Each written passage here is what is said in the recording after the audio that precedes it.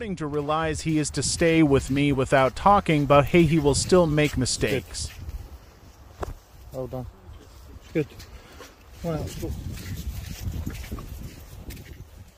Right, so if you're not getting this, stay there. Get back. Listen to what I'm saying. If you're buying a jolly ball, i.e. a horse ball, cut the horn off when you buy it. It's hollow, look. The dog will chew this bit clean off, but this is what I'm going to show you. When you cut it off, you can't do anything, this will last forever, look.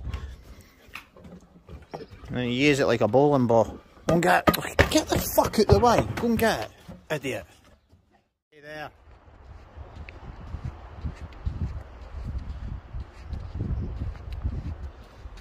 Come. Stop. Sit. Goodbye. No doubt, are you? Go on then. Good stuff.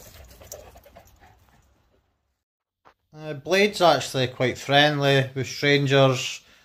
Had the policeman and a policewoman in the house one day, and believe it or not, he tried to shag the policeman's leg, so he's clearly quite friendly with strangers.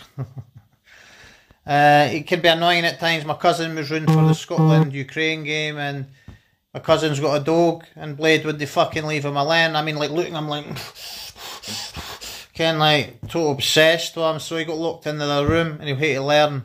He'll hate to learn that is to give people their space in the house. Again, it's all training, it's all ongoing, and he'll adapt, and he'll do as he's told.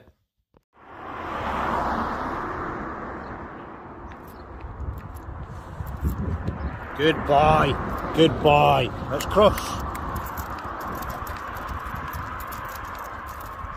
Well done. There you go, well done. Come on in.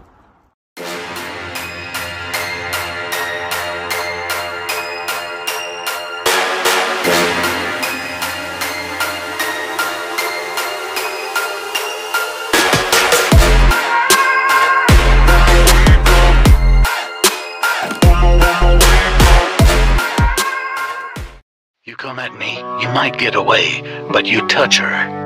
I promise I'm the last thing you'll see before you talk to God.